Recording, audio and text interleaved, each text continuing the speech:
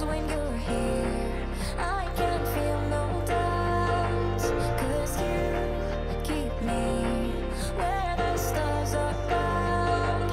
It doesn't really matter, 'cause you're here with me now. It doesn't really matter. It doesn't really matter. Hey everyone, welcome to the SquawkOut podcast. This is your host Joel Benavides. It's 11:37 p.m. on the 12th of September, and we're gonna do the podcast version of the stream tonight with a guest, Raymond Chapa from the On Call podcast, and we'll get started here in a few seconds. Here we go. Yo, what's up? You broke up. Stand by one.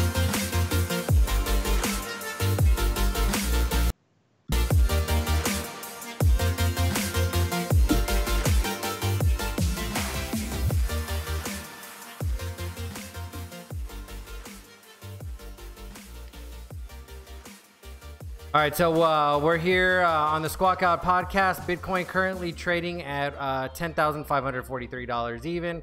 We're looking at Tuck Sky significant trades and the Bitcoin chart, of course, on Kraken.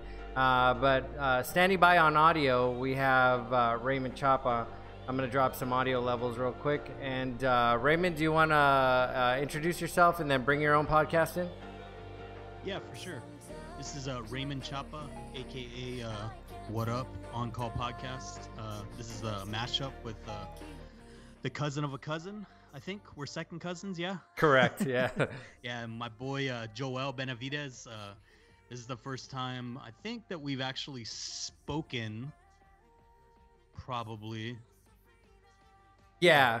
I would say, I mean, we text and shit, but yeah. Oh, do you cuss on yours? My bad. Yeah. We can Okay. like light stuff, you know, not the vulgar stuff. I listed as damn, dude, I didn't turn the how unprofessional of me. I didn't turn the silent mode on. I mean nothing explicit. You know, like I mean F-bombs. well, F-bombs are cool, I think, but you know, like we can't be talking about WAP or anything like that because I don't list it as explicit. That's a wet ass paper, right? Yeah, something like that. Yeah. My wife loves that song. We love that song in this house. Dude, it is addicting as hell. It's good. Yeah, Megan the Stallion, dude. Like I follow her on Instagram, Yeah. and dude, personally, I think she's gorgeous. Yeah. Like- I can't speak on either of those people. But my wife might listen to this, but nah, like my wife was just saying that she thinks that Megan Thee Stallion? Megan the Stallion, yeah, she spells Megan it Thee Thee, yeah. Yeah, she said that she outdid Cardi on her verse or something. I couldn't tell. I was just like, yeah, I mean, they both sound good. Like the song is the bassy. It's a good song. Yeah, there's a station. I think it's here in Texas. She had an Instagram video where she does. I don't know if it's a freestyle rap or whether it was like a cover of something else. But man, I mean, she was just going off. It was amazing. So yeah, like I know a lot of people have issues with the vulgarity of like late millennial and early Zoomer hip hop and rap, but dude, I think they're doing amazing work, man. Have they ever heard of a little song by 3-6 Mafia called "Slob on My Knob"? Slob on my knob, yeah. But because it's women singing it, it's not okay. Women Right. aren't allowed to sing about that. Or have they ever heard Lil Kim's old stuff where she's talking about those things? No, dude, I'm gonna take it underground and old school, dude. Well, how about 504 Boys? Do you remember? What was the name of that track, man? You know which one I'm talking about. Big booty hoes, hot booty. Well, no, that I think that was Two Live Crew. There was a deep track from 504 Boys called something about. Oh man, it's escaping me now. That sucks. Something about you don't have to be my girl, or you don't have to be my boo for us to fuck, or something like that. What is it, 504 Boys? Yes, dude. I can't have copyrighted music on my shit. Oh no, I'm just looking it up, dude. Yeah. Yeah. But anyways, yeah, I won't Google it. Do you have music on yours? Do you do like non-copyright tracks and stuff like that? Yes. So my boy Christopher Royal King, he's given me a number of tracks that I can use legally. So my intro music is usually just he has a band actually. Whoever's listening, check out Symbol on Instagram, or check out Christopher Royal King. He's in This Will Destroy You. But he actually gives me music, so I can use it for. We do a trade-off thing, you know. I send him some ketchup and some Whataburger ketchup because he's not in Texas anymore, and you know, other things, you know, legal things. Just, you know, he's up in California, so. But yeah, Honorable so mentions like this. Yeah, so actually, but he's been a big part of my podcast. He's helped me out with like audio questions, and he's helped me out like with music and stuff. So any of the music you hear on the podcast, it's from him, you know. So but yeah, that's the music that I use. Sometime at the beginning, whenever we were on the SoundCloud days, I would just whatever song was popped in my head. Like I was obsessed with this Jewel song for a while. Jewel, like, yeah. Yeah, I don't know why. I was doing a lot of drinking back then, but yeah. That Jewel is good for like depressive drinking. Yeah, it wasn't even depressive drinking. I was just like, man, this is a cool song. I want to play it. And I'd be in a room with a bunch of my drunk buddies, and they're like, what are you fucking playing? And I was just like, I don't know. But then I finally got some tracks from him, so it's pretty dope. Is hip hop the only thing you listen to? Are you strictly on hip hop, or do you do other stuff? Dog. I listen to man. I listen to Old Animal Collective. I like a lot of like noise music. You know, My Bloody Valentine. I like a lot of old school rap. You know, I'm listening to I was listening to the Belly soundtrack today. I listened to a lot of droney shit. I listen to this band Glassing a lot. They're really good. They're like I don't know what you would call them. They're like death metal with a mix of ambient music. They're really good. Oh, that sounds weird. Really? Yeah, I've interviewed. Yeah, they're actually. We're gonna do a part 2. I have one of them recorded, and then the guitar player. He's got some family stuff that's going on. So once that's all ready, we're gonna do another part. It's gonna be like a mashup with them. So that'll be out whenever right before their album comes out. But yeah. I listen to that, and then I also listen to I don't know, man, like a lot of just noise, just a lot of noise music. Define noise music. Like you say noise music, and I think like Sonic Youth and stuff like that.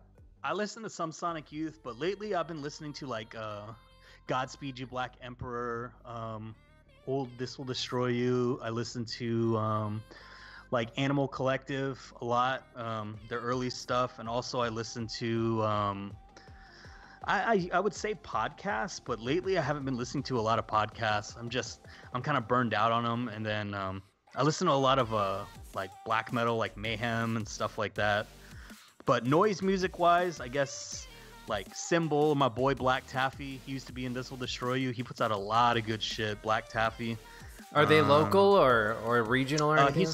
Yeah. He's from Dallas, so like he's on a label and stuff. You can check him out. He's Lil Gatsby on Instagram, but his stuff's really good, man. Like it's just he's like a DJ, but he also is like really good at the piano. So he kind of makes hip hop beats, and he does a lot of Screw tapes. Oh, nice. Screw. Yeah, I remember Screw. Yeah. He's really influenced by DJ Screw. So for a while he was just putting out SoundCloud tapes of like him like screwing up like Aaliyah songs and stuff like that.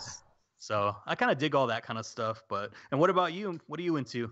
Well, you mentioned like old school hip hop, and like immediately my mind went to like KRS-One, and like I love KRS. And I do listen to some of his music. I have a buddy of mine, and we always get together and like we'll go to like High Tones for like lo-fi and hip hop shows, and we just kind of hang out and talk about vinyl a lot of the time.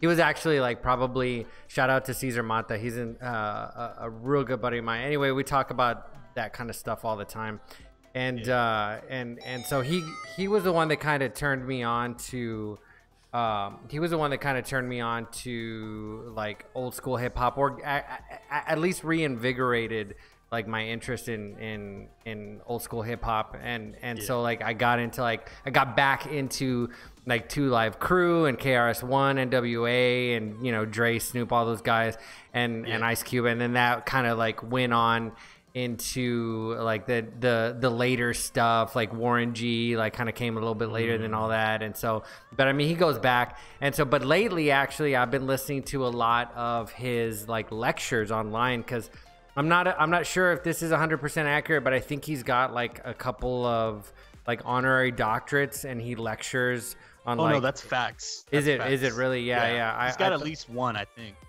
Yeah, and so like I'll sit there and I'll listen to the guy talk, and I mean, he can talk. Yes, dude, extremely intelligent. And I think he'll talk to anybody that asks him. So, you know, like that might be like a good target for us down the road. But yeah, like he has a video where he's talking to a group of students. It looks like in a small classroom. And he's talking about like the Illuminati and Freemasonry and stuff like that. Yes. And it's, dude, like I could listen to that guy, and you read the comments, and everybody's like, this is completely unintelligible, it doesn't make any sense, and blah, blah. But if you've actually like gone in there and studied this stuff in depth, like I was a Rosicrucian, not a Freemason Rosicrucian, but like an Amorc Rosicrucian for several years. My brother got married at the Masons downtown. It's crazy. Really? Yeah, there's beautiful buildings and stuff like that. It is. Yeah, go on. Sorry. No, it's all good. Like I said, man, I could talk. Like once you get me going, I could talk. No, you're good, dog. Keep going. But yeah, and so like I did some art projects that were actually modeled after secret societies. There was this thing, I didn't really think I was gonna talk about this, but there was this this art project. Nobody knew that it was an art project. That's at the time. It was a billboard that went up on a street called Alexander Parade in Melbourne, Australia. And all it said was "get out of your mind," and it had www.neurocam.com. Neuro as in neurology, and cam as in a camera, right? Neurocam.com. So I looked into that, and there was all these forums of people talking about all this. It's like, what is, and blah blah blah. And you go to the website, and it just said "get out of your mind," and you clicked on it, and on the logo, and it took you to a list of everything that Neurocam was not. And basically, Neurocam was like, not everything. It was like, it's not a pyramid marketing scheme, it's not a, you know, this, it's not a that, it's not a scam, it's not, you know, an internet club, it's not research, it's not, you know, everything, right? And so, and somewhere on that page you would click and sign up, and they would give you quote unquote missions, right? And it was weird stuff. It was like, you know, lie in the middle of a field and meditate, you know, on the idea that you're dead, you know, and then report back. And then it started getting more intense. It was like meet operative B on this street at this corner and this time. And then like it was like a package, and like you weren't supposed to open it, but you were supposed to deliver it to somebody. It got weird. Long story short, like I got involved in that. And then I jumped during their international phase, because they had like an expansion phase where they started operating internationally. Yeah. And so I got into that. I found out the guy that created it was named Robin Healy, but he was working under a pseudonym, Robert Henley. And so we got into all that. I kind of jumped up the ranks relatively quickly, found out that it was a secret society / art project. And it was modeled after a lot of like government and Freemason stuff. And there was like an occult aspect to it. There was like a subgroup. There was like a military, like a paramilitary group within it. There was an occult group within it. The occult group was insane. Like I'm pretty much like honor bound not to mention it, but so I won't mention it by name. But like these guys were like doing like really intense like occult stuff. Like I mean, like as dark as it gets, to put like you know, like they were doing transactions with like spiritual entities that you know by name. You know what I mean? So it was pretty crazy. Wait. Pause for a second. Yeah. What do you mean by name? Like the devil, Jesus? What do you mean? Right, like Lucifer, Astaroth, Beelzebub, like those guys. So, but there was multiple aspects to that too. So, did you see any of this? I'm not like. Hey, dog, you opened up the door. Yeah, I sure did, dude. You know what? Like we did. Like the part of the organization that I was involved in, we were forbidden by regulation or whatever from engaging in that stuff, right? So if we did anything like bordering on like inductions in occults, we had to consult that part of the organization. And so whenever we would do inductions, and our inductions, whenever somebody came on board, would involve what we called a car ride, right? So they would have to meet us at a certain location. We would put a black pillowcase over their head and throw them in the car and take them to an undisclosed location. And those locations would either be like cheap motel rooms, or we had some members that had like pretty respectable homes in the Woodlawn / King Williams area. And so we'd bring them into those homes and kind of set them up. And then Greg Abbott? Was it Greg Abbott? No, but I'll tell you what, we did take some interesting car rides, man. We were approached by a local reporter who wrote for The Current, and he wanted to get an interview, and I was like, we don't just like meet at Starbucks. So I'm like, you're gonna have to meet us here. And we met him in the parking lot behind Joey's on St. Mary's. You know where that is? Yep, exactly. Yeah, it's and across the street from White Rabbit or whatever it's called now. Exactly. So it was like a Thursday or a Friday. We met this freaking this writer from The Current, and we said we have to do this here. And there was like 10 of us, and we put the pillowcase on his head, and off we went. We walked him like over to the car. He didn't, because we told him to be there by a certain time. We were there like an hour ahead of time, and so we saw him show up. We knew what he looked like because of his publications. And so, in he went, and so we took him, and we took the pillowcase off his head, answered his questions. He never ran the story, and I don't know why. I don't know if it freaked him out or whatever, but it was interesting. So we had some interesting people like come along, and so that was just like a really weird chapter in my life, and I was obsessed behind like. How old were you when this? I had just gotten out of the military in 2005. No, 2004. I got married in 2005, and then I think this was going on around 2007. Yeah, so like 2007 to 2009 is when all this was going on. Wow. And then Have you talked about this before on the podcast? Not publicly, no. Like I've talked to friends about it and stuff like that. And so, but yeah, like, so we did all that stuff, and it was interesting. And, when we were inside, having close inside, I say inside, like I say, I mean, behind the walls of the website and our private forums, we had those conversations.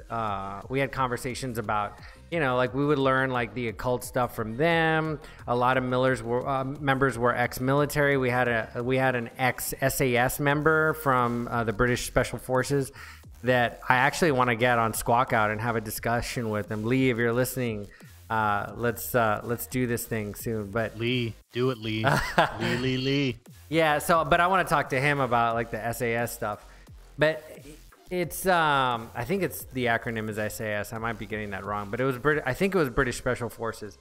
And so, yeah, it was just a really crazy, interesting time. I just bring that up just because, initially you had asked about the hip hop stuff, and KRS-One talks about, like the connections between the Egyptians and the Freemasons and, the Pharaoh Akhenaten, who was the one that kind of tried to drive Egypt away from polytheism into monotheism.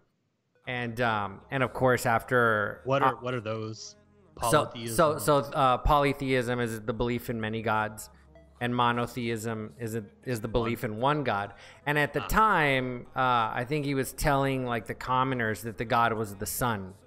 But like for the elites within the Egyptian hierarchy, I think it was understood that he was trying to explain to him that, you know, God is one entity and it's within you. You know what I mean? But he kind of gave them an idol, which was the sun, to focus on. That's a no in the Bible. Yeah. So, well, I don't even think the Bible was written at this time. This was like, when did Akhenaten? It was like thousands of years before. What's up, man? The Earth is only 2,000, you know, oh, 2020 years old. Don't you dare start with that. Hey, man, I'm just telling you what the Bible says, man. It's only 2020 years old. There's no freaking dinosaurs, you know, even though there's bones everywhere in Jurassic Park, my favorite movie, you know. It's not real, dude. And don't forget the Earth is flat. Don't forget the Earth is flat. Yeah, the Earth is very flat. It's so flat, even though, you know, it's spinning, and, you know, scientists are liars, but, you know, the Bible's true. So. My boy, like, he got into a conversation with some guy at a bar. Come on, dude. He was a flat earther. Yeah, my bad. I'm just playing too, dude. Nah, I know, dude. I'm just fucking with you. I feel you. Yeah, dude. Flat earthers, like, that's crazy shit, man. Dude, so what are the like? Are you a conspiracy theory guy? It seems like you are. You know, like, I'm interested in that stuff, but, like, not to the degree that I think a lot of people are. For example, you know, are you familiar with the reptilian alien theory? I was just about to ask you that. I asked my boy Alejandro, what's up? He's not going to listen to this, but he was hipping me to the reptilians, and then my other boy DJ was telling me about the reptilians, the flat earth, and all that stuff, and I'm familiar with the reptilians. Yeah. So my belief is that entire story, right, with the reptilian aliens, and that they're like shapeshifters, they can look like human beings, you know, and they're amongst us, especially amongst the elite. Like, I don't believe it literally. I think it's like so many other stories. It's a metaphor for something that's actually going on. And it's something much more rational and plausible. And that is that the reptilians are not, I mean, maybe, I don't know, maybe there's aliens out there that are reptilian in form, but God didn't invent aliens, dude. Come on. Well, we'll talk about that. We'll talk about that. I'm just kidding. I'm just fucking around. You're freaking me out, dude. I'm just joking, man. Nah. It's because you can't see me. That's why. It's like we're talking on the phone. Yeah, we need to. We need to. I'm getting a webcam probably in the next couple weeks. So we'll do a part 2 of this, and I'll have a webcam. Have you done that real quick? Just to take a sidestep here. Have you done that with Skype before? Have you had? Oh yes, definitely. I have. It's just that laptop is, my wife uses it for school, so I had to get I bought a new tower, and I'm getting it set up, and I have to use just a makeshift, you know, monitor that my wife uses for school as well. So I'm working on getting either a monitor with a built-in camera or just getting a webcam. But that's exciting, dude. Yeah, I think the video is definitely a step up. But you know, like, the COVID thing kind of makes it impossible for us to meet, especially considering that, you know, we both have kids, and I work in a healthcare setting. But it's really fun. I don't know. You used to do that, didn't you? Didn't you have folks over and y'all did that there? Dude, yeah, we would do it at my house. It sounded really good. Yeah, because I've listened to some of your episodes, and it sounded like they were there. So I was like, oh, they're probably there. Yeah. So yeah, what I do is I take my setup, which I have a Zoom H4n, and I also have it's like a 6 or 8 output that my boy Felipe that he let me borrow indefinitely, it seems like, because I haven't heard from him in a while, but I still got it. But yeah, so I just take that with me, and I just record right on the device. It's like, I did my research. It's like the best quality sound you can get for a portable recorder. So I just hook up the mic straight in, just get that phantom power going, and then just press record, man. That's amazing, man. Yeah. So where were we before? Oh, reptilians. You were saying that. Yeah, so I believe that whole thing, and this is gonna probably piss like hardcore reptilian theorists off, but I believe that the story about the reptilians is actually a metaphor for normal everyday people, human beings, right? But our brains, like some people will operate from the frontal cortex, which is this part right here above your eyeballs, the front brain. And people who operate and make decisions from that. Now, I'm not I'm not by no means am I an authority on this, but like I do a lot of reading. I'm an extremely curious person. And so from my lay understanding, people that operate from the prefrontal cortex, they tend to be more compassionate, more concerned with like connection, emotion, communication, logic, reasoning, that kind of stuff, right? And so when they make decisions and when they interact with other people, they're operating from like they have that's their operating system, right? Like they're kind of applying principles and trying to come up with like rational decisions to deal with problems, right? And they're using connections and networking with other people, right? But there are other people who tend to operate from the amygdala, which is like the old brain back here near your spinal cord. And that part of your brain has to do with like instinct, survival, survival of the fittest. And so people that tend to make decisions with their amygdala, it's like based off of those 5 F's. So like flight, fright, fawn, the 5 F's. I can't think of all of them, right? But it's like an emotionally based reaction, right? Which isn't to say that you shouldn't consider your emotions when you're making a decision, but like it's not an informed decision, right? And the amygdala is kind of like a metaphor for reptilians, they call it the reptilian brain. So I think that when people are talking about reptilian aliens and stuff like that, they're actually talking about people who make those decisions, like, decisions on the fly, emotionally based decisions. They're people that get irritated easily, that have outbursts, that tend to be more mean, concerned with corporal punishment, those kinds of things. And the people who are the humans who are using their prefrontal cortex to make decisions, they tend to be more human-like, and because they're using the newer, more advanced parts of the brain, like I think they're more advantaged. But if it came down to a fight between somebody who's using their amygdala and somebody who's using their prefrontal cortex, even though we as humans are using those more advanced parts of the brain, we're gonna lose in that fight because the lizards, aka assholes, are they're gonna use they're gonna fight dirty. And so that's what I think the reptilian alien theory is really about. It's a metaphor for us. So anyway, that just to put a period there, it's No, you're good, man. That's what podcasting is, just shooting shit. So my thing is with the whole coronavirus thing is I know it's out there, but my whole thing that I've been saying is that I think that the cure is going to come whether or not whoever gets elected, whether it's Trump again or whether it's Biden. I think whoever's elected, somehow they're going to have like, oh, here's a serum. Everyone take it. Get better. I'm done. Surprised you're even bringing up politics, because when we had this discussion... I'm not trying to bring up politics. Okay. I'm just saying this is my theory, and I'm not trying to say who I'm going to vote for, who I'm not, but y'all know who I'm going to vote for. But you know what I mean? Like, that's my thing. I think that, I think it's just politics. I believe the disease is real and it is out there for sure, but I do believe it's all politics.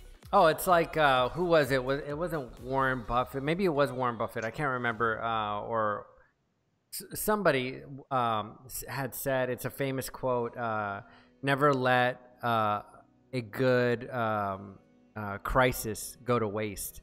And I think they said it in terms of like investment. In other words, when something crazy pops off like 9/11 or COVID, and the market crashes, that's the time to buy.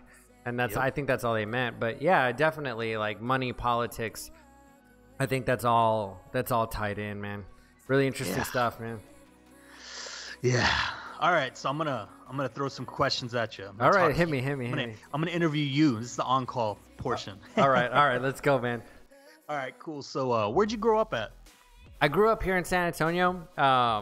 Born San Antonio? Yeah, I was born in San Antonio. I grew up on the south side in the Harlandale district, south side. And I was like the only like white skinned. I'm gonna say white skin because I'm like. You don't want to say Wedo? Yeah, we could go with Wedo Miklo. You know, I was called Coconut. You know, it's all good, dude. Yeah. Well, we'll get to that in a minute. But I just I mean I grew up like in the hood of hoods, you know, and so I caught a lot of shit for that, and so as a result I thought that I was I felt like I had something to prove, right? Yeah. And so I learned Spanish from my grandmother, who we were, you know, it was a multi-generational home. So I grew up with my mom raised me, single mom, but we lived in my grandma's house. And That's cool. And so she raised me, and when my mom was at work, and I think Spanish was actually my first language, but I picked up English later. And I just went to school there. I learned to be a hood kid. From there, we moved to the Jefferson district, which was similar. You know, it wasn't as ghetto, but it was like Horseman, Jefferson. And so and that's where I learned to be a little gangbanger, you know, and I was finally finding my niche with the Mexicanos in the hood, you know, where at first I was getting shit for it. I was like getting picked on and beat up and bullied. And so I was like, well, I got to do something. By 5th grade, I kind of figured it out. And then we moved to Jeff, and I was like, I think I was like I can't even remember, but it was like a sub gang of the Crips or something like that. And I was trying real hard to be Miklo, dude. And and so once I learned to be a little badass gangbanger, we moved to the north side. We came over here to Holmes, but it was like the nice side of the Holmes district. So it was like the gentrified or the new homes in the area. And so it's like, so now I'm a little gangbanger kid going to like a nice middle school on the north side. And it's like, and now I have to learn to be cool again because I'm being a little gangbanger, and all these kids are like fucking, you know, they're trying to be cool by doing well in school and stuff like that. They're freaking out when they see some cholo. They're like, right, some white chicken cholo. And so like I think I developed, and I've talked to my shrink about this actually. Like I developed like this complex where I was like, I don't know what I'm gonna like. What do I need to do to fit in here? You know, it was and I didn't think about it at the time. It didn't affect me, but now that I realize what was happening, I think that it has affected the way I interact with people. You know what I mean? I'm always kind of like, I don't want to say approval seeking, but I'm always really cautious with a new group. I can do this, you and me, we can sit down, we can have a talk. If the chemistry between like friends or people is there, then you know it works. But every now and then when I get around like hyper intelligent people or like super thug people, like I have that moment of pause, that moment of reflection, like, okay, what do I need to do to either, you know, like it not establish dominance, but like I need to get my footing here. And I've always had an issue with that. So that's where I grew up. Yeah, and it's also just talking around certain groups of people, like maybe your little accent will come back whenever you're talking to like the old homies or something. You know what I mean? You're right, dude. That's funny. I have a hard time with that. Well, not a hard time, but I noticed I do that. I'm like, what the fuck am I doing? Like even like interviewing, or not interviewing, but talking with other people that I don't really know, like I'll start to pick up on their cadences. Like they'll say certain things like dude or man or yo, and I'll catch myself saying it, or they'll talk like in a certain way, and I'll like start talking that way because sometimes I'll go for 3 hours on these podcasts, so I'll start picking up their lingo or whatever in the talk, and then when I go back to edit these, not edit them, but I just make sure that, you know, none of the sound messed up or anything like that. And I hear myself, I'm like, why the fuck am I talking like that? I don't talk like that. I don't say those words. Like, what's wrong with me? Yeah, it's a trip to hear yourself talk, man. Yeah, I hate it, dude. That's why I usually just skip through to make sure, like, okay, nothing fucked up. The sound's fine, but yeah. I used to do that initially with my streams. Like I would stream and then I would record it and occasionally upload it as like a podcast. Of course, like the content, you know, it's price data on Bitcoin, trading Bitcoin. And so it's never it's never the same. So like by the time that version of my podcast comes out, it's dated information within a day or two. So I haven't really been able to garner like large amounts of views per episode, which is why I'm kind of branching out and doing this stuff. That's, you know, that's current stuff. But you grew up here as well, or? Oh yeah. Just to throw the same question back to you. Oh no, you're good. I was born at Methodist Hospital. Born in San Antonio. Grew up. I guess when we were little, we grew up like over by Eisenhower Road, and then once my dad got he got promoted at Bill Miller's, because my dad's been working for Bill Miller since my mom was pregnant with me. So now my dad's a higher up at Bill Miller's. He works at the bakery. He's like a director of operations over there. But once we went to Eisenhower, we moved to Live Oak, and now I stay in Universal City. So I've kind of stayed over here on the northeast side. But I grew up in Live Oak, and then I would always go over to my cousin's house, Ricardo. Shout out Rico. And then of course, I know Benham, Ricardo. What's up, Ricardo? What's up, Rico? I have a thing every time I burp, I have to apologize to him. So sorry, Rico. But he gets pissed. But I don't think he's listened to these in a while. But yeah, so I would always go and hang out over there on the weekends, and then I kind of dropped out of school when I was 16 and started working full time. So all my days off and my vacations, I would just spend over at Ricardo's house over by Culebra. So yeah, and he went to Jefferson High School as well. He graduated from there.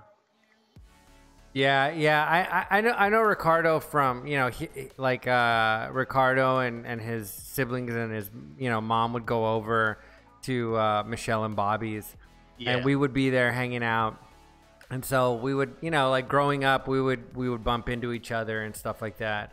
And I think for a period of time, Ricardo and I had a common friend, and I don't know if you're friends with Christine Clark, but we were all kind of we never hung out, but we had her as a common friend, and Vanessa Lopez and stuff like that. So yeah, I don't talk to her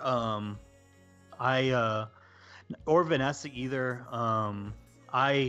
It's weird how we have these people in our orbit, but we never really came through. Yeah, her hubs, Juan Tapia, I worked with him, but we're not on good terms now apparently. So I don't know, but I know Vanessa and Christine, because it's actually funny. Juan, Ricardo, and I, and then Christine and Juan, we all lived together. So oh, nice. For years, like off 1604 and Bandera. For a while, we all lived together. Then we all lived in the same complex, so we would see each other all the time. So that's cool. We have a lot of. It's funny. San Antonio is not that small, or not that big. Not that big. Yeah, I feel you. So I don't know. Just to jump back on here, like after school, I joined the military. I caused some trouble. I was what branch? Air Force.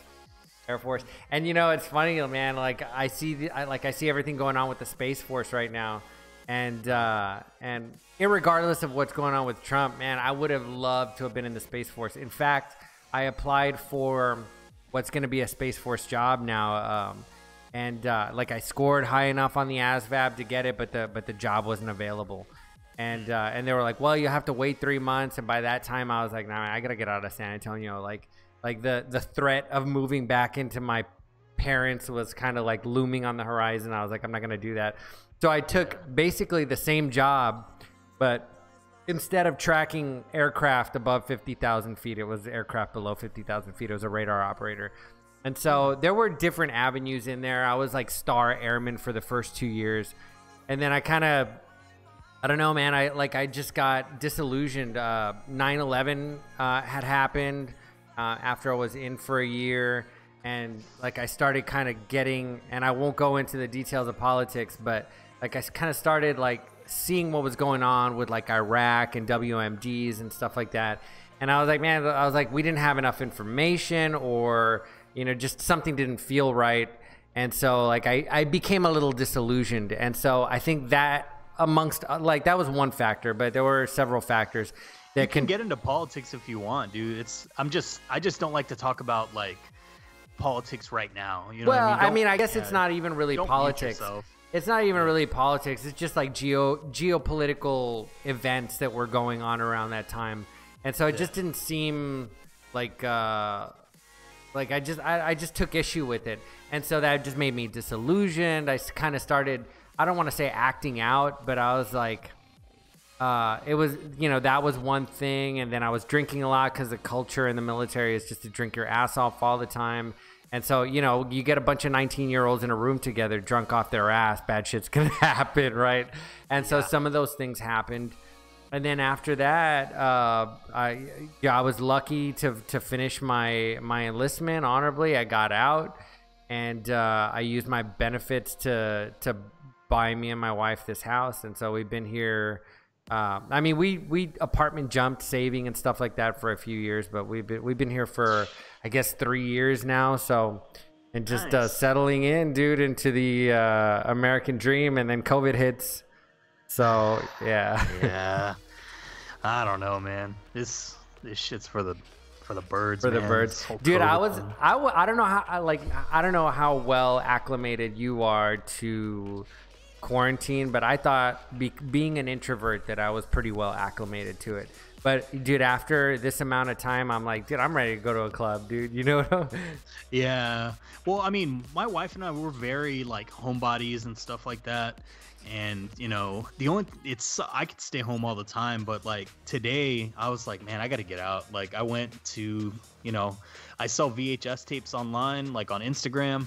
So I go and find VHS tapes, and I go to little small like mom and pop thrift stores here around, Live Oak and Universal City and San Antonio. And tell me about that. What's with your addiction to VHS tapes? So since I'm a kid, my older brother and I, we always would go to Albertsons down the street, which is now a college. It's kind of weird. But yeah, we used to go to that Albertsons, and we used to go and we'd pick out like fucking Kickboxer or, Critters 3 or something.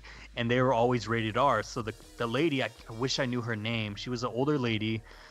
She would like, well, it's rated R. We have to call your mom. So she would call our mom, and my mom would say, what's the name of the movie?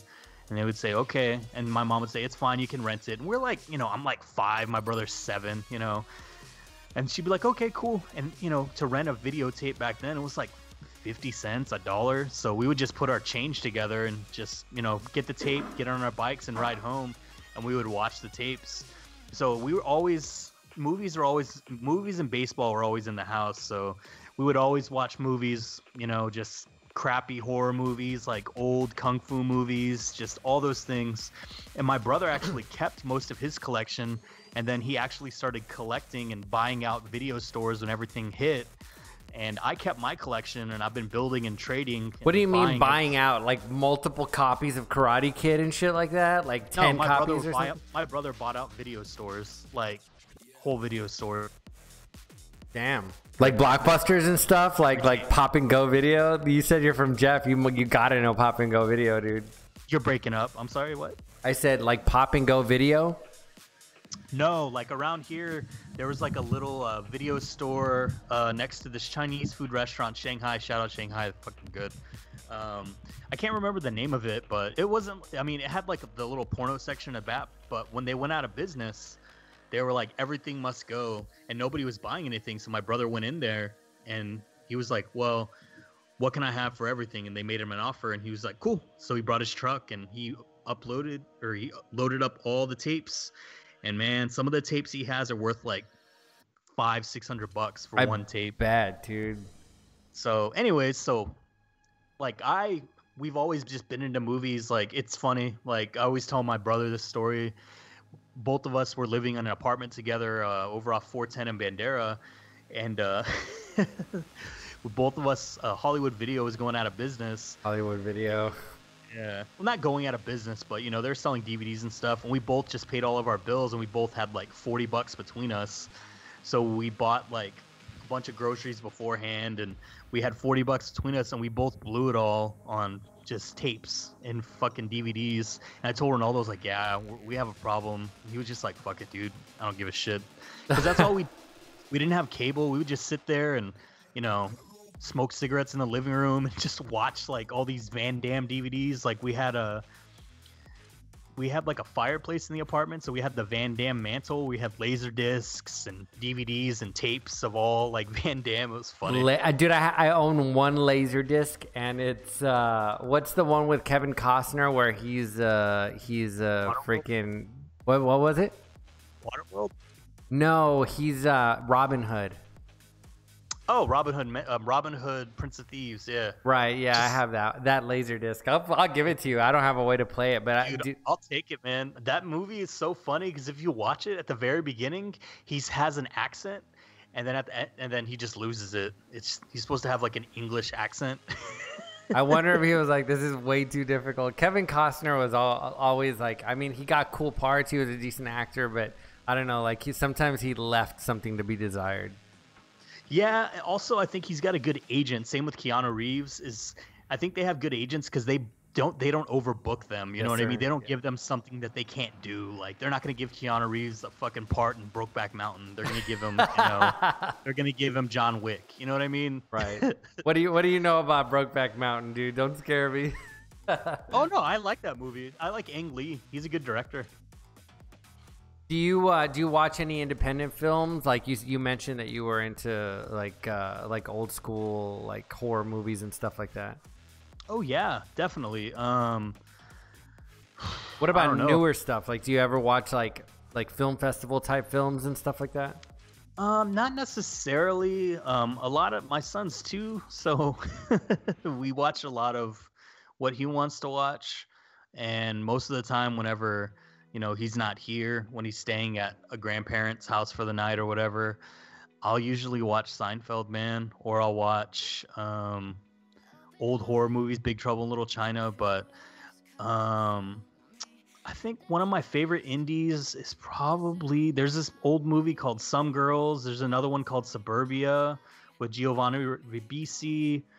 Oh man, what's another one?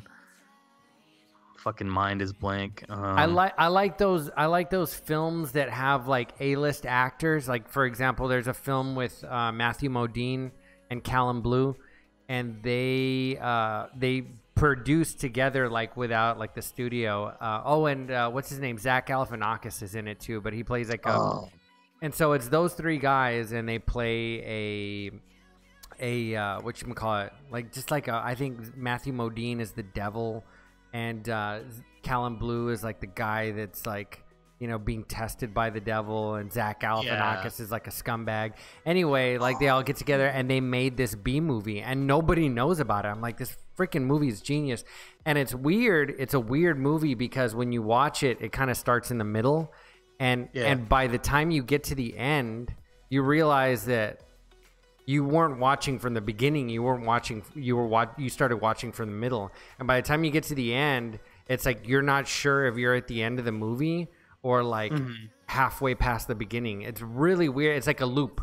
Like the storyline is a loop, which is like at first you don't realize it, but after you watch it like 2 or 3 times, you're like, what the hell is going on? It's a brilliant movie. Nobody knows about it. I love shit like that. What's it called again? It's called Frenemy. Frenemy. Okay, I need to check that one out. Like, so to me, I guess I like Welcome to the Dollhouse. That one comes to mind. I liked that movie Stoned Age, 4 Rooms, Rushmore. Rushmore, yeah. Rushmore was really good. Yeah, and then also, oh man, like Steve Buscemi, man. Pretty much everything he was in the 90s was an indie. Jim Jarmusch, he did all his movies were indies. He did what is it? The Way of the Dog? No, Ghost Dog.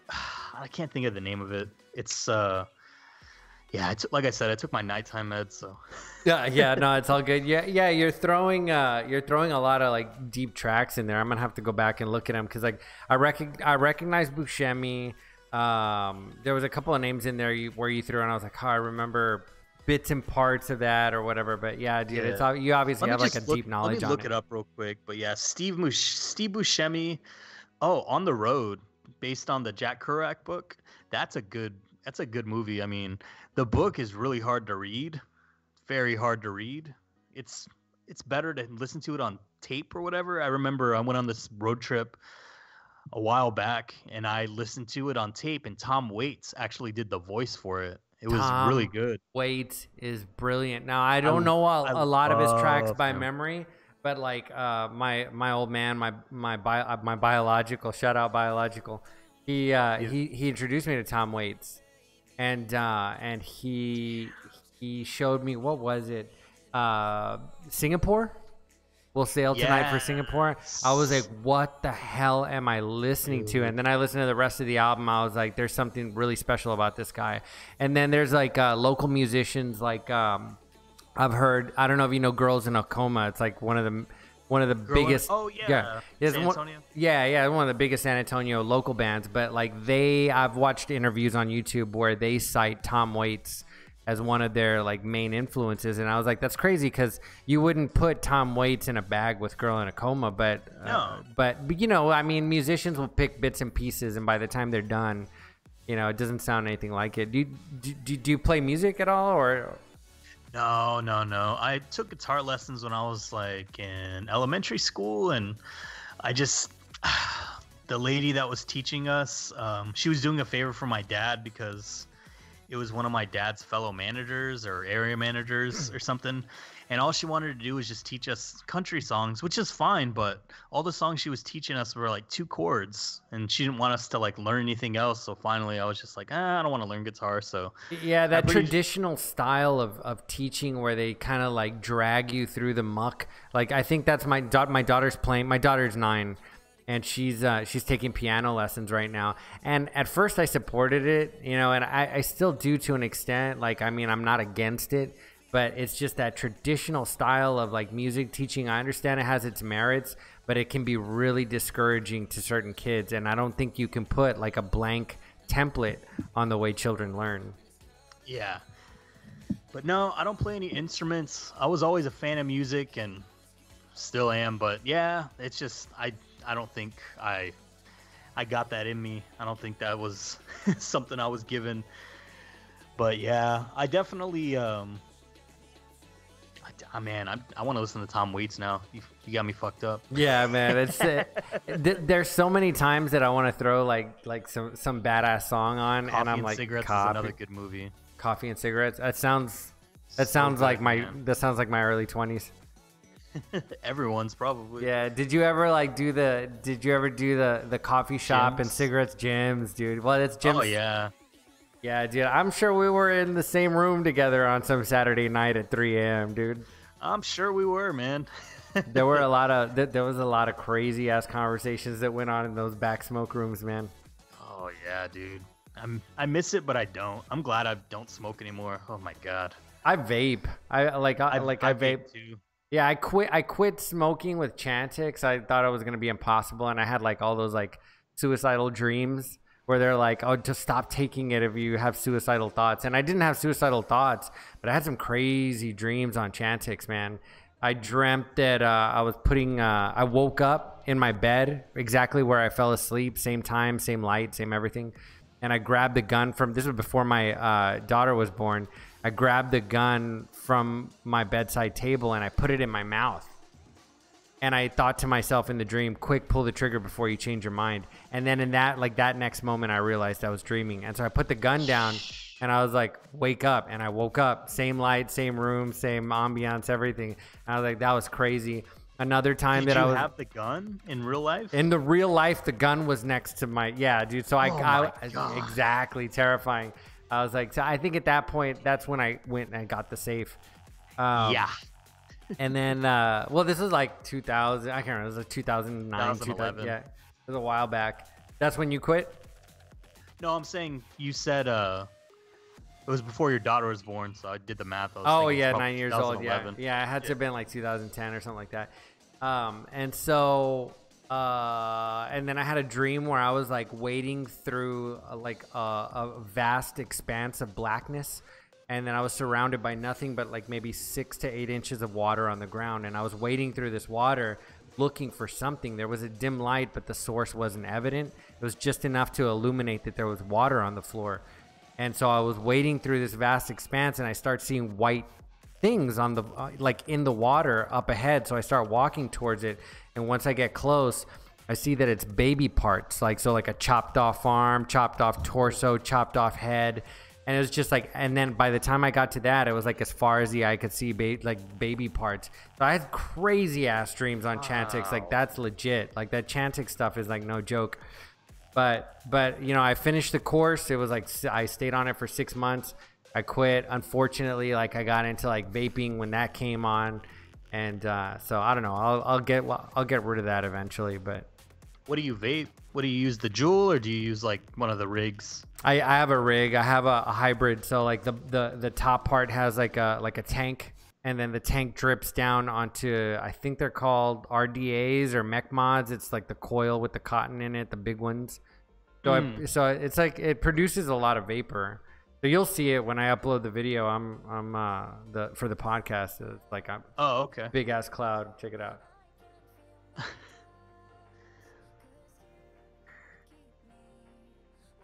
Oh yeah. Yeah, those, man, I'm too bad with the upkeep when it comes to those. So I just get like those little handheld, like high salt ones, the little Cerrone ones where you just take out the coil, put a new one in. Yeah, there's decent ones that you can get like big ass clouds out of it. You know what I mean? Yeah. So. But the Cerrone ones, man, those are the mines. Those are the ones I've been using. I was using the Juul, and then it's just not enough. thing. Yeah. Well, no, I saw this thing, and then they say that there's aluminum in them, and then Juul came out and said that there was, so I was like, I can't do that. It's like, I smoked enough weed out of freaking cans as a kid. I don't need Alzheimer's, you know? Right, yeah, like the aluminum is supposed to exacerbate Alzheimer's, or there's a theory about that. Yeah, that sucks. Yeah. But anywho, so I guess, did you grow up religious at all? I grew up in a Catholic home, but it was like liberal Catholic. It wasn't conservative Catholic. And Hold on a second. I need to get keep talking. I'm going to get the charger from my e-cigarette. Keep talking. You're good. Yeah, that's cool. So I grew up Catholic. I wanted to be a priest when I grew up. And so like I got all into it. I started studying for like communion and confirmation, and you know, I elected to do baptism because at some point my mom decided that, oh, well, I want you to be, to make the decision to be Catholic, to be Catholic or to be baptized. So I did. So I was like a late Catholic baptism. I got baptized like at 13. After all that, like I focused on, I wanted to be a priest. And so I had my own missal.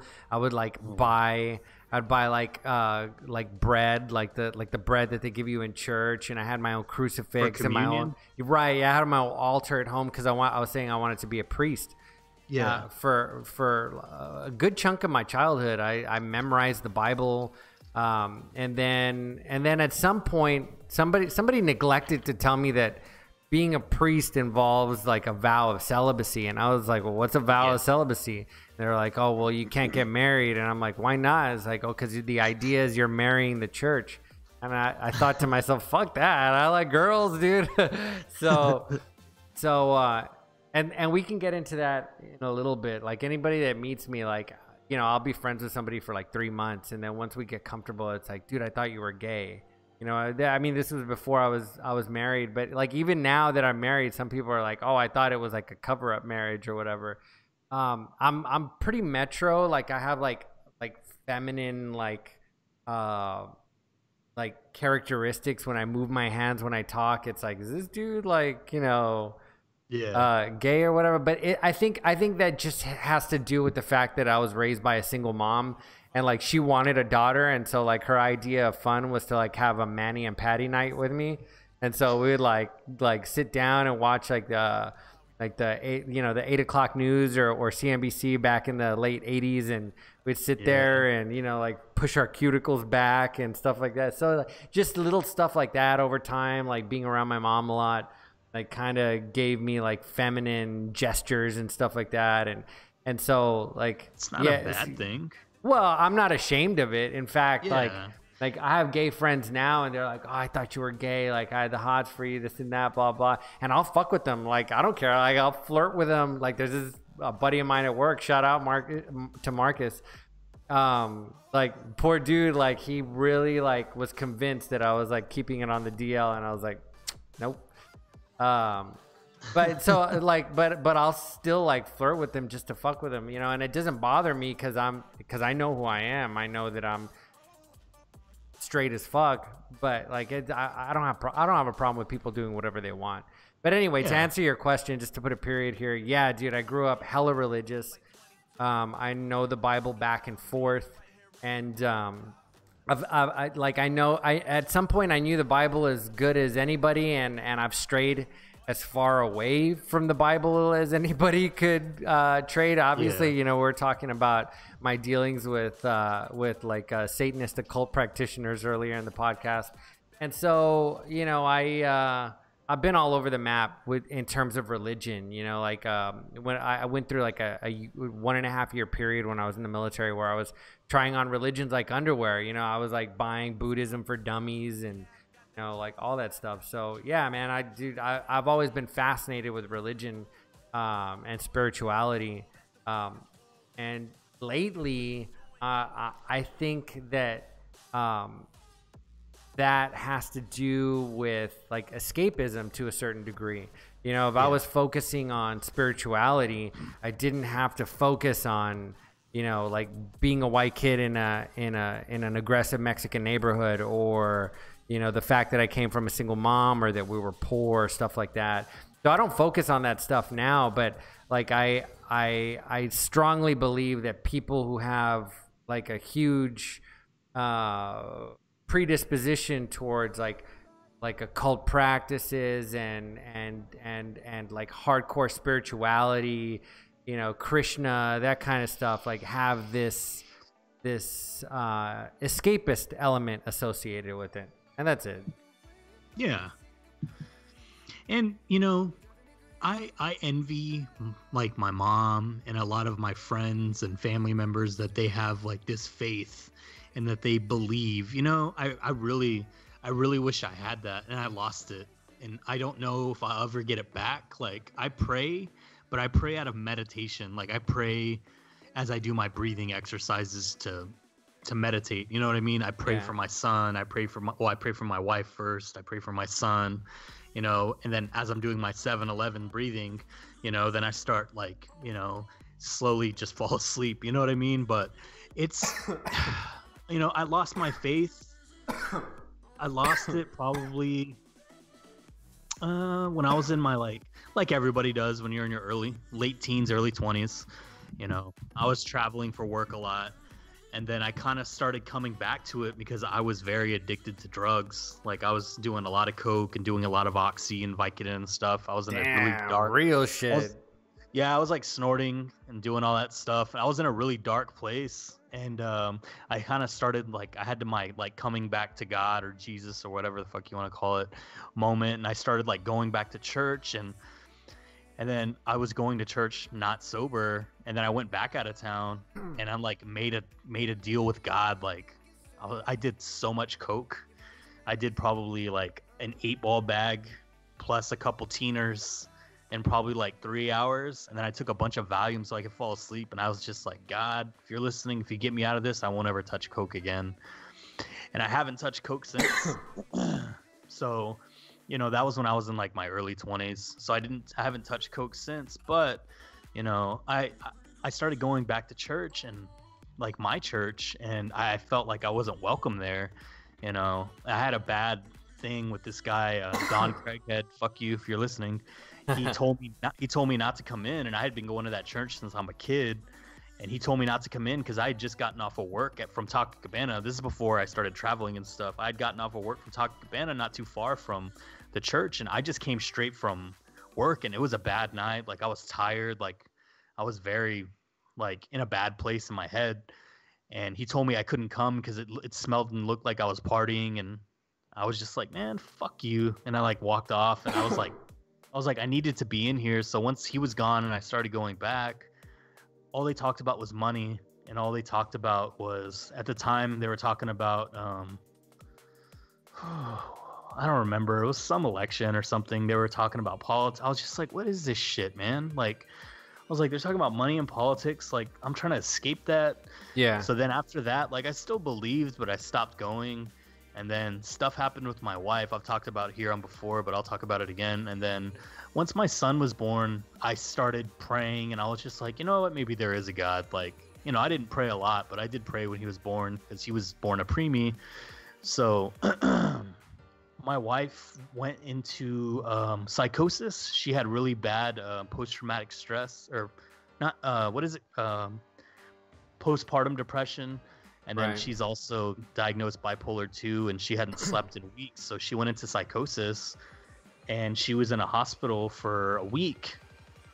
And I lost my faith then, and I haven't gotten it back. And it's not that I lost it. It's just I don't think I'm gonna get it back, because I do believe that we all have a soul, and you know, I do believe in, you know, energy. And I believe that, in my head, I always tell my wife this to make it a little lighter, got all dark. I think it's like that movie Ghost. You know what I mean? I think it's like, you know, Whoopi Goldberg and Ghost. We're all just going to kind of go to a good place, and everyone else will just kind of go somewhere else. I don't know. Yeah, well, you know, if you follow, like we were talking about KRS-One earlier, you know, he makes mention in some of his lectures that there's no such thing as evil in the heart of man, and that we're all basically good. So, but then he says, what's wrong with people? And it's like, you know, people have depression, people have illness, you know, there's other factors, environmental factors, genetic factors, chemical factors, stuff that kind of gets in the way. But if you dig into and I think this is an exact quote from KRS-One, if you dig into the heart of any man, it's good. And so I think you're on the spot there, man. That's a really harrowing story. So what happened after that? Like, I mean, is that where you're at now, or? Oh, so once my wife got out of the hospital, you know, it was a little rocky. We moved in with my parents for a bit, and it was a little rocky, but, you know, she's back. You know, she's been back. That happened, you know, in 2018, you know, so, you know, we were both in therapy. You know, she's talks to her doctor. She's down to just like one medication and maybe one, you know, anxiety med if or when she needs it. Just kind of take as you guys have talked about this on the podcast before, right? Oh, ad nauseum. Yeah.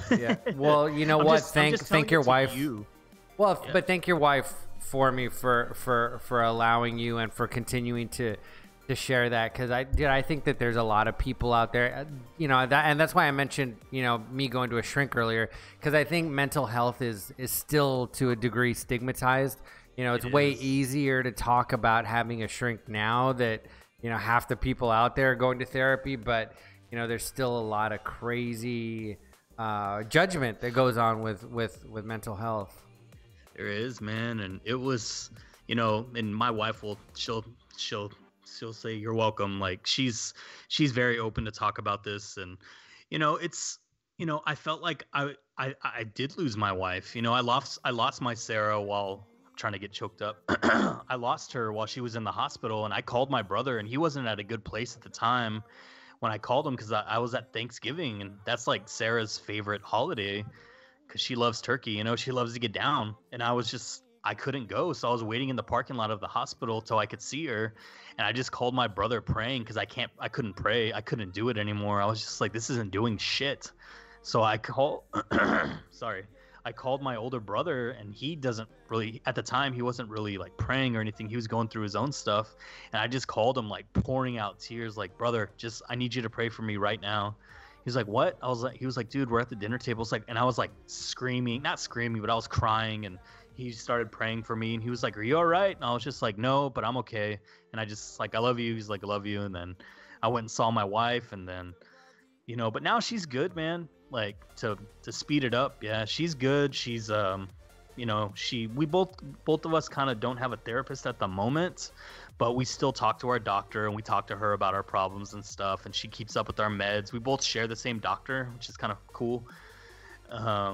So we talk to her, and then, you know, she makes sure we have the right meds, and checks in on us and all that stuff. And then my therapist, I was going to him for a while, but you know how healthcare works. So we're kind of paying out of pocket. So I haven't heard from him in a while, but supposedly he's supposed to reach out to me, and yeah, we'll see how that goes. But you know, and if you know how to, like, I don't know to what degree I'm supposed to be not, but you know, if you know how to work the system, and many people do, you can extract more benefits out of it. But oftentimes that involves... Well, trust me, Papa, I'm doing it.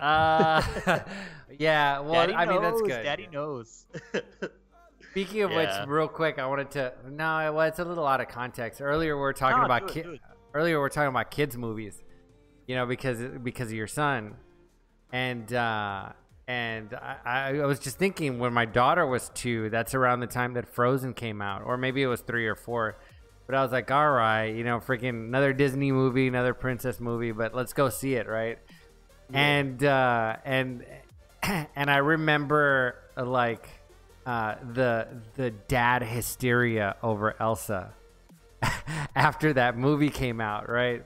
And I don't know why it popped in my head, but earlier I had seen a meme with like Elsa, and she's got like a joint in her mouth, covered like in tattoo sleeves, and she's like in a hot like tight band shirt, and I was like, oh Jesus, I was like, you're taking me back, dude. And I was like, I didn't look around at the other dads, but I remember thinking it's inappropriate for me to feel this way or like to be having these thoughts about a cartoon character in a theater. So I don't know. Yeah, she was grown. Dude, Kristen Bell's grown. Dude. I'm talking about the cartoon character. I don't know about the voice, but I was like, there's something not right here. Well, I don't know if it was Disney or not. I think it was Disney. But I was like, man, it's Disney. So shout out to Elsa. Hey, shout out to Elsa. That's Kristen Bell from all the Kristen Bell movies. I can't think of any. Saving Sarah, or what is it? Forgetting Sarah Marshall. Forgetting Sarah. No, I thought you were gonna say Sarah Silverman. I was like, no, that's Wreck-It Ralph. Yeah, no, not her. Yeah, my son's into Shark Tale right now. He's into all the Cars movies. He's into Shark Tale was really good. Shark Tale, dude. If you haven't gotten your little one on Surf's Up, you need to, dude. Oh, I need to put him on that one. That one, dude. I had her watching that on constant. That's such a cool movie, dude. And Jeff Bridges, man.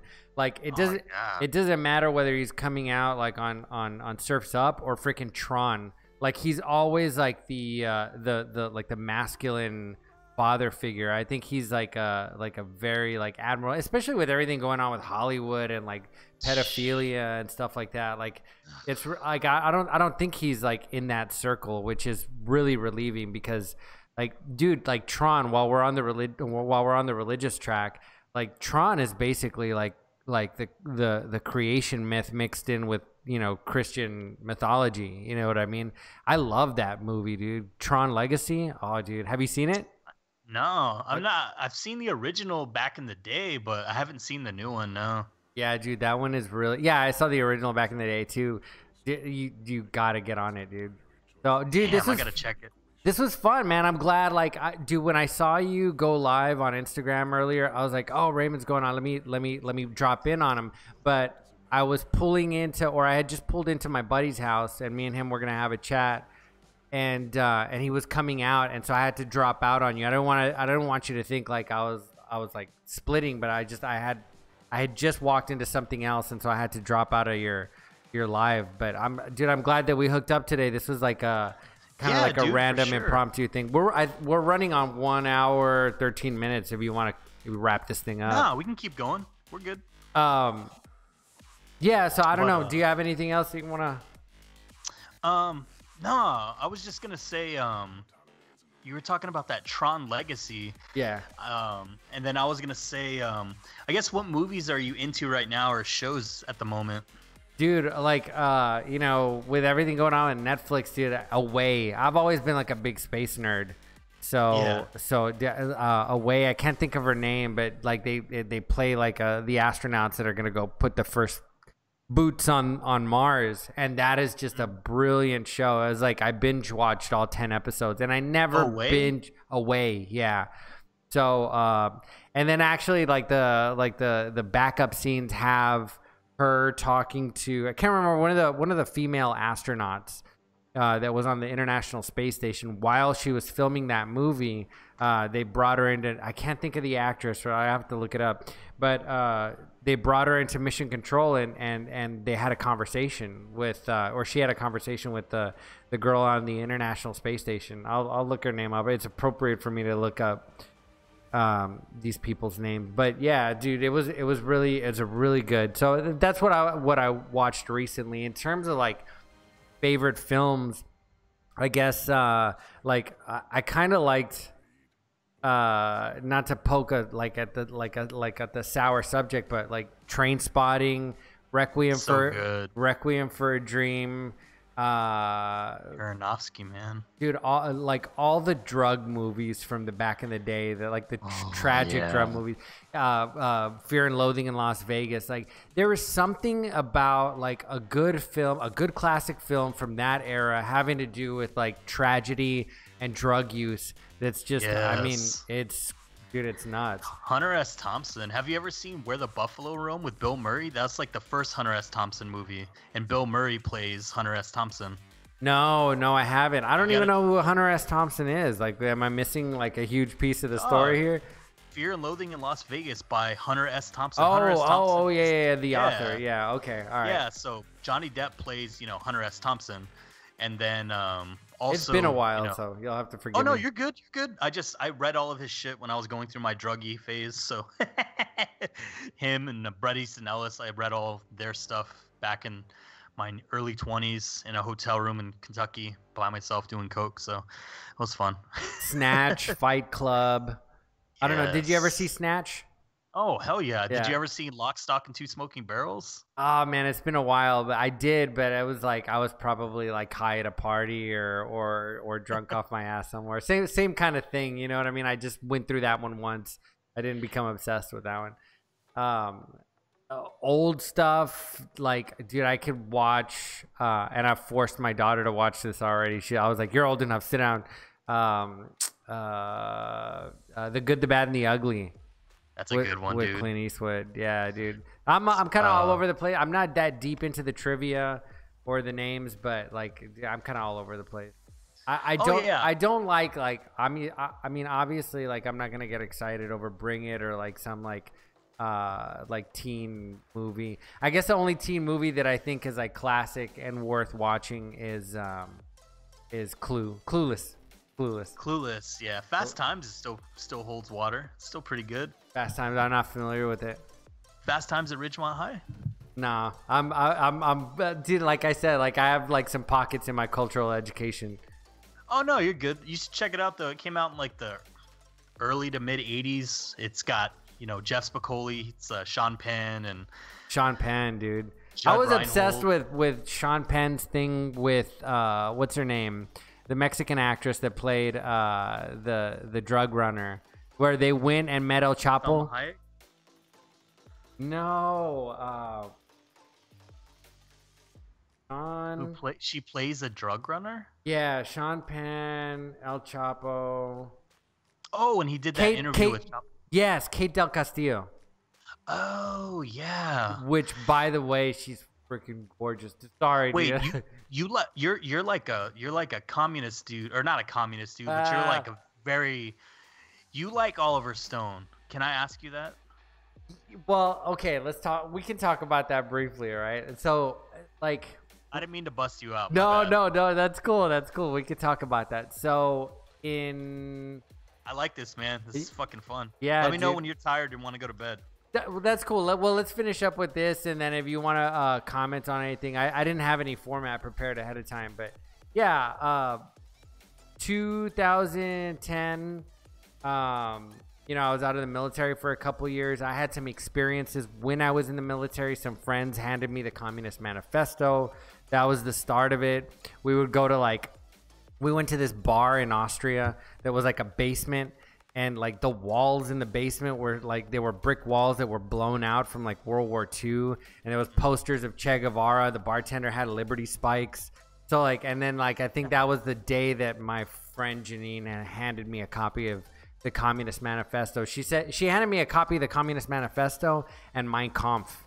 by Hitler, and she's like, this is, these are, banned books, like, she was into banned books at the time. I was like, I'll check them out. And so I read them cover to cover. I read the Communist Manifesto, which is an easy read. It's a small book. And then I didn't read Mein Kampf cover to cover because it's a huge book.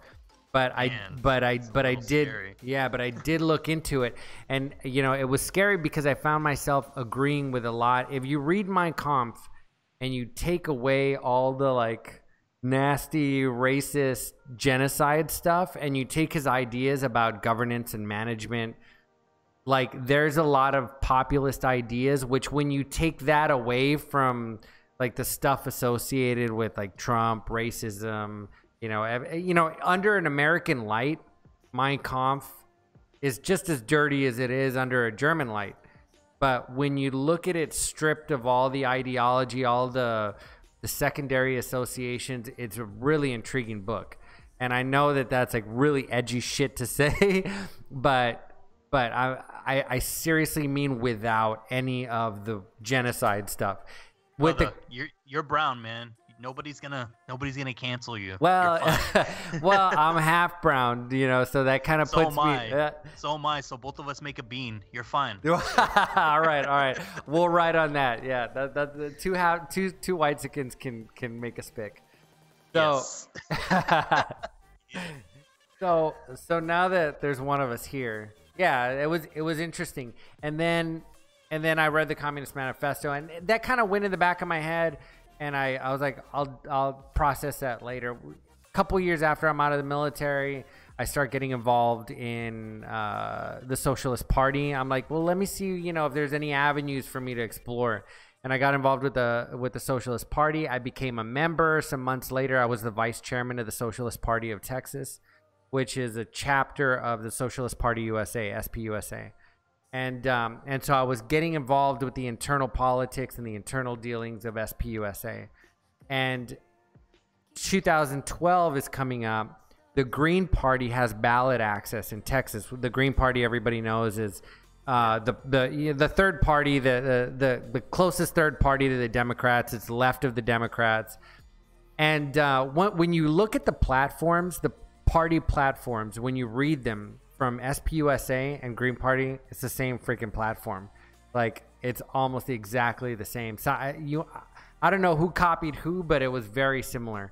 And so Green Party reached out to these smaller third parties, Socialist International, SPUSA, and they said, we have ballot access. We don't have enough people in our party to fill all the positions that are going to be on the ballot in 2012. Do you guys want to stand with us? Because at the time, Occupy Wall Street was going on. All these different towns were having their own Occupy movement. We had Occupy San Antonio and Occupy Bear. There was Occupy Austin, you name it, right? And so everywhere in Texas, the Green Party, the Texas Green Party reached out to these third parties. And we went and I applied to run on the, I applied for JP at the time. There were some positions that required some kind of legal education, but like the state representatives and like small judgeships like Justice of the Peace, those didn't. And so a lot of us went on those platforms. I ran for Justice of the Peace Precinct 2, Place 1 here in Bexar County.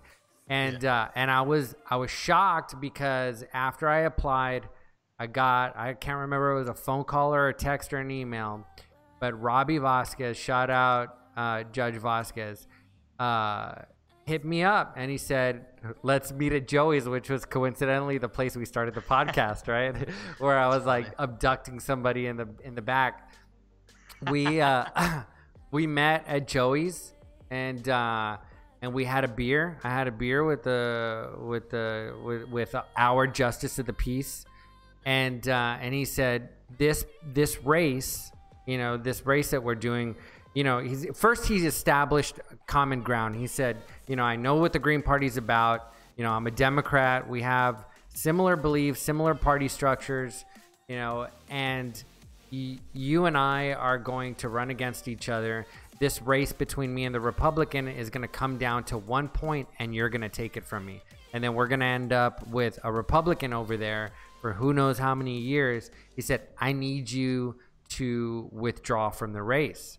And I was like, man, I can't. I said, I feel you. I understand what you're saying, and I sympathize, but I also have this, I believe that, we should have as many parties on the ballot as possible. There should be as much choice available to voters as possible. And so, that's the whole Ralph Nader argument. Ralph Nader came into the election, I can't remember, with Al Gore and stuff like that, and that's why Al Gore lost and stuff like that. So I felt him. He said a couple of other things that I think Gore lost because of the Electoral College, but go ahead.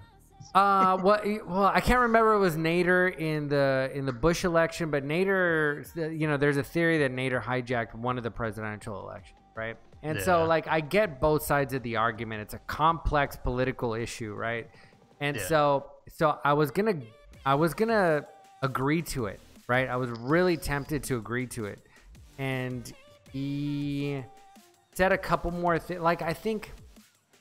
We started talking about not campaign contributions, but he wanted to know how much money I had spent, and some of that information was publicly available, like the money that I had spent on like signs and stuff like that. But some of it was not at the time. Data hadn't been locked down the way it is now. So he couldn't, use party resources to go and find out how many ad dollars I had applied on Google Ads and Facebook and stuff like that. And he was really curious, and he thought that I was running like a covert social media campaign, which was rare in 2012. Yeah. And it was still poorly understood. And so I think somehow he got the party to throw the local party a decent amount of money towards his campaign, because he won, but he won ahead of the Democrat by a lot. I can't, and by a lot I mean like 5 or 6 points. Don't quote me on that, but it was way more than the 1% that he thought it was that he told me that it was gonna come down to. I got a decent amount of votes. I think, after a year, after all the votes had been counted, all the final numbers had been tallied, I think it was like 2 or 3. I got 2 or 3% of the vote. He got 2 or 3% of the vote ahead of the Republican. But I think that worked out to, I don't know if it was like 3,000 or 5,000 actual votes. So it was like really cool to have done that, to have that experience. I'm glad that he got into the judgeship, but and I'm sorry that I had to make him work so hard for it, but I think that it's important to have those choices. So I had that experience. I was able to run on the ballot, not a write-in. My name was on the ballot, so it was extremely exciting, educational. After that, I kind of started seeing what was going on with the party. And I really thought about like this whole third party thing, and I thought about like the Democrat thing and just the whole structure of politics. And I realized, no, you're good. And I realized that we don't have enough bipartisanship. You and I grew up with bipartisanship in politics that does not exist anymore. There are no rational people on both sides of the aisle coming together to find common ground, or to at least compromise on a workable solution. There's a lot of, I don't know, in my opinion, narcissism that's going on, and it's like, it's just vicious politics. That's simply put, it's vicious politics. And I don't agree with what either the Democrats or the Republicans are doing, but it's kind of like a stalemate. Like if they don't. And it really began with Newt Gingrich. Newt Gingrich took the Republican Party into like hair pulling, eye gouging fight mode, right? Yeah. And in order to survive, the Democrats had to do the same. They had to kind of like, up the ante a little bit. And so we're in this state of politics that you and I didn't grow up in, and I think that it started with Newt Gingrich, but. So it's out of control, in my opinion, and I can't stand by and I don't know, just like I can't condone it. I can't condone what's going on in politics. So I don't know. I'm with you, man. Like it's everyone says like you have to rules. I mean, and your vote doesn't count. I mean, let's be honest. In Texas, the vote doesn't count. But the last time I checked, Texas is pretty soon to be a swing state. Right. From the last time I checked it, which to me, I'm like, man, that's awesome. But also, I'm a registered Democrat. I don't care what anyone thinks. I am too. Yeah. Yeah. I have card-carrying Democrat. I don't care. But it's like I'm a Democrat. I'm gonna vote Democrat across the board. Like that's how I want my party to win. I don't agree with the Democrats right now, and I'm not a huge fan of Biden, but I loved Obama, even though he didn't do a lot of things that he said, and a lot of the times he didn't do a lot of things he said because he wasn't allowed to, because Congress was all Republican and they wouldn't let him do a damn thing. Like his healthcare thing would have been so amazing if they would have let him do it, but they didn't. So now we have what we have. And it's like with the hedge fund manager. I do this financial stream from time to time, and so I read a lot of like financial guys. And Ray Dalio is the former manager and founder of Bridgewater Associates, which is the biggest hedge fund in the world. And he's a really, regardless of whatever you think about hedge funds, he's a really brilliant and practical and to some degree, I think, kind man. And he's got a great book out, but he talks about how politicians end up in the hot water that they're in. And they actually, according to Ray Dalio, start out as decent people with the highly principled, decent people with amicable, goals, like that. I mean, they're trying to do good for the world, but they go into this system, this political system that's extremely toxic, and they have to play the game of politics, which is, it's a dirty game. I walked out of my meeting with Judge Vasquez. I don't want to say feeling dirty, but realizing, I guess, what you're in for. To a lesser degree, yeah. But I think I realized that there were these kind of decisions and compromises being made at the very lowest levels of electoral politics, and I felt bad. I felt bad for the system, for the conditions that they have to operate on. It's not what we were taught in school. It's not a simple best man gonna win the vote kind of thing. It's all fucked up, dude. It's all fucked up. So that's why tough. Even if Bernie was to have won, he would even had to get his hands dirty. You know what I mean? Yeah. No matter who the president is, they're gonna have to do things they don't want to do to get a compromise, to get a vote for what they want to get, so they can, do this or do that. It's just, it's exhausting. I check the news. I check NPR probably once a day, and I just check to see what's going on, make sure nothing crazy's happened. Usually it has, but I try to keep away from coronavirus and Trump just for my mental health. Right. You know what I mean? Because my blood pressure will rise and my eye will pop out of its socket like fucking Total Recall. But yeah, it's definitely a different time, and it's a little scary. But also, I always tell my wife, like, my dad always told me this, because my dad and I, the only thing we can agree on is like my son and baseball. That's like the only thing, and the only thing my dad and I have ever been able to bond with is like baseball. But because he's very conservative, and that's, I used to get into so many arguments with him, but now I'm like, I don't care about politics. I do, but I don't. Like, doesn't matter who the president is. Inside my house, nobody's gonna tell me what to do but my wife. You know what I mean? Yeah. Like, it's just, I'm not gonna raise my son. We're not gonna raise our son to be some kind of racist, like hearing dirty things, and it's not gonna happen. It's in my head now. Like, I don't think as like, oh, I'm mad at the government kind of thing. I am, but I'm also thinking like, you know what? I need to provide and do the best I can to give a good environment to my son, and that's what I'm doing. Like, I'm not trying to take God away from him or anything like that. We try. It's hard because my wife and I are not very religious, but we try to pray before meals, and he usually just likes to say amen. and stuff like that. But if he's into, if he's a Republican, I'm still gonna love him. It's not. I'm pretty sure he's not gonna be, but I just, it just scares me, but it also makes me want to be a better father. You know what I mean? Yeah, dude, I'm really happy to hear you say that. I was really curious about when I talked to our cousin Justin. Shout out Justin. But J-Ben. Yeah, but like he didn't really go into detail, and I don't want to push him, but I was really curious. I'm like, well, I wonder why he's holding back or whatever. But I'm really pleased to hear you go into detail. I know that's a lot where it goes against some of the things that you set out to avoid, and it's a difficult subject to talk about, but I'm glad that we discussed it, and I'm glad to hear that you're approaching it from a practical angle, because that's rare.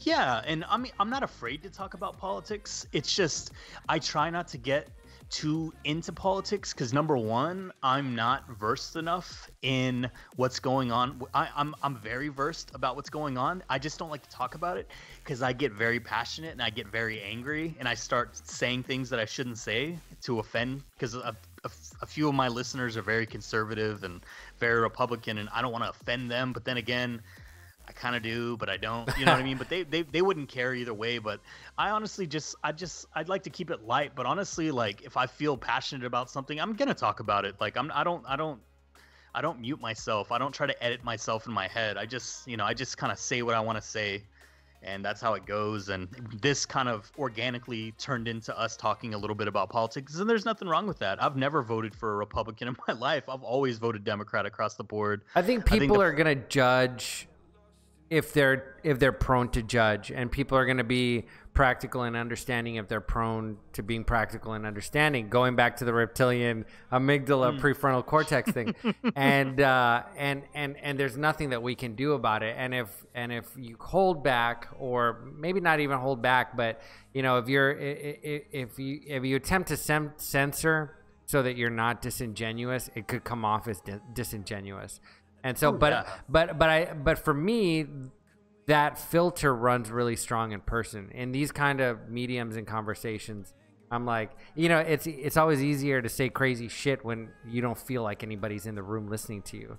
But then, then it goes out and you're like, oh shit, 50 people listen to this, or whatever. So it's like, oh, it's tough, But honestly, like, that doesn't bother me. I'm not doing this to make money, because I think I've made, like I told you, $5, and I've been at this on for over a year on Spotify. But yeah, I have a similar bankroll in the Audible thing. It's like, oh great, I got $5 in ads. That's why you gotta put out the t-shirts, dude. You gotta get those G-strings with the On-Call podcast on the merch store, dude. I'm trying to tell you, bro. I need to come up with more coin, selling these tapes so I can.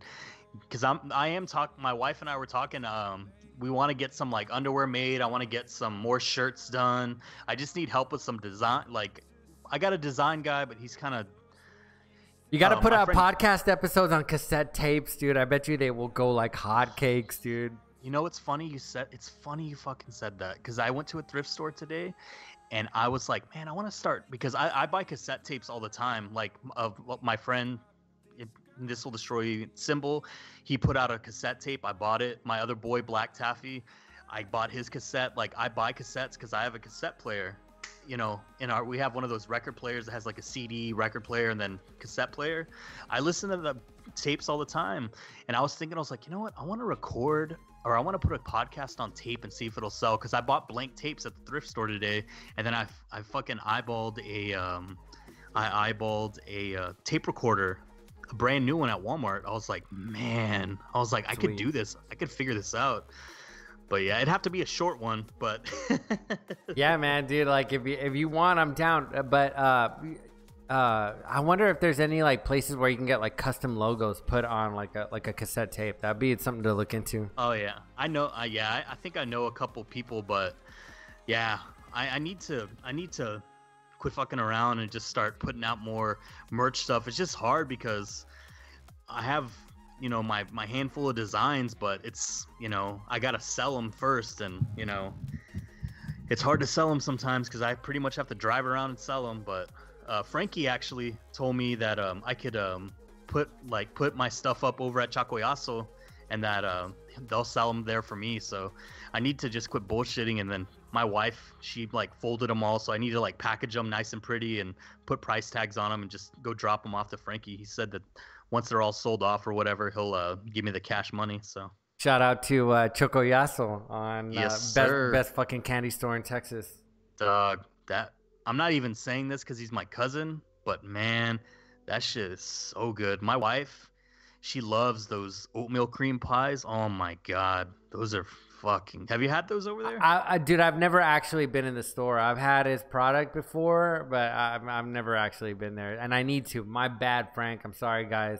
I'll make my way in soon, but you gotta get the chocolate, the oatmeal cream pie, dude. It's so good. Oh my gosh, so good, man. Right on. Well, dude, I'm gonna take us out because I gotta be at work in 3 hours, so I need to get some shut eye.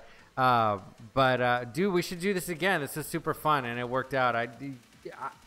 I would say that you have a voice for radio, a face for radio, but I actually saw your face today, and it's actually like pretty halfway decent. But you do have the voice, dude. You have a good radio voice.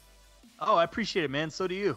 Well, no, I don't know, dude. I don't know about that. My voice is pretty. Why nasal. You gotta be like my wife, bro? You don't like compliments or what? Nah, dude. I'm just humble, bro. I'm trying to be humble. Okay.